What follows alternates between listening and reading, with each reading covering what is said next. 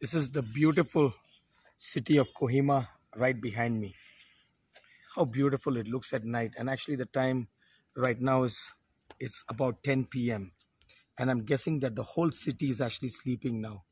But when I just came out of my door and when I saw this beautiful city, I was so amazed and I said, let me just go around and look at it. And here I am just overlooking the city.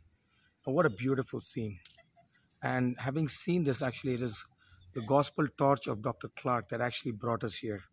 He traveled today from Mukokchung all the way up to NBCC here. And right now, if you pan behind me right here, this is the whole structure is the NBCC office and the guest houses and the guest rooms.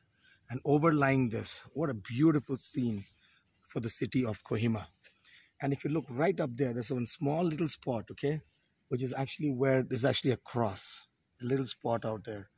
And it's so beautiful because on one end is the cross and on this side is NBCC. And the city is right there in the middle. Those beautiful lights that are on the background. Just this evening, I want to pray over the city. I want to ask for God's blessing here as the gospel torch of Dr. Clark comes here. I just pray that the Lord will bless the city tremendously. The vision and the blessing of Dr. Clark will come upon Kohima.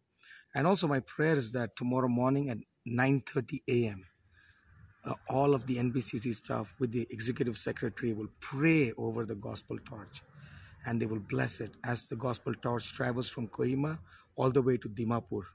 And I pray that this gospel torch, as it sits here today in Kohima, overlooking the whole city, and with the cross at that end, the Lord will bless the city greatly.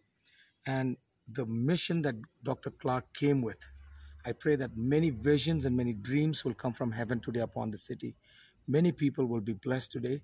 And my prayer is that through this, many Dr. Clarks will come out and Kohima, Nagaland would become the mission center of the whole world.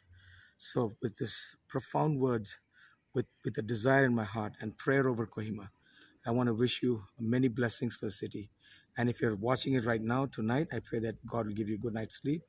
And again, tomorrow morning, I'm waiting for 9:30 when everybody from here, NBCC, which is the apex body of the churches here, will pray for it. And what a glorious time it will be.